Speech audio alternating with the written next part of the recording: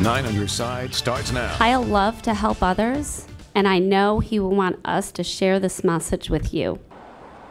3 months after 16-year-old Kyle Plush died calling 911 for help while he was trapped in a van, the city has a new system in play.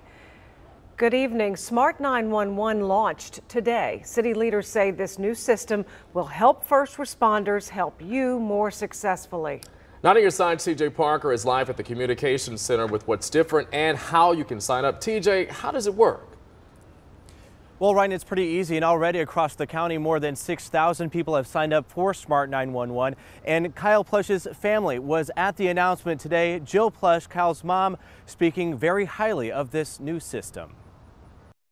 Smart911 could have helped save Kyle's life. A confident Jill Plush advocating for the city's new Smart911 system 3 months after her son, Kyle Plush, died while trying to get help through 911. Awareness of Smart911 is an exciting step toward improvement of the emergency communication system. The Plush family, along with city leaders, have been pushing for upgrades for the city's 911 for months. I can't thank enough the Plush family for all they have done. They have kept us on top of this.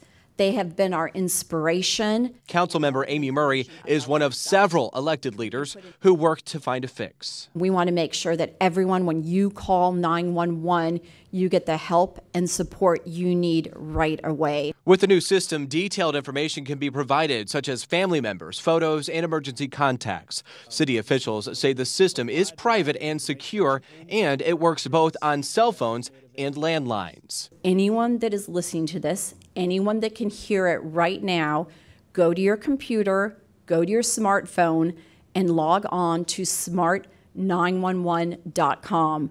Do it now, don't wait. The city follows the county, which has had the system for 3 months. It's a great program that folks should sign up for, and I'm excited that we are able to partner with the city in there. City leaders, along with the Plush family, grateful for the new system, with the hopes what happened to Kyle won't happen again.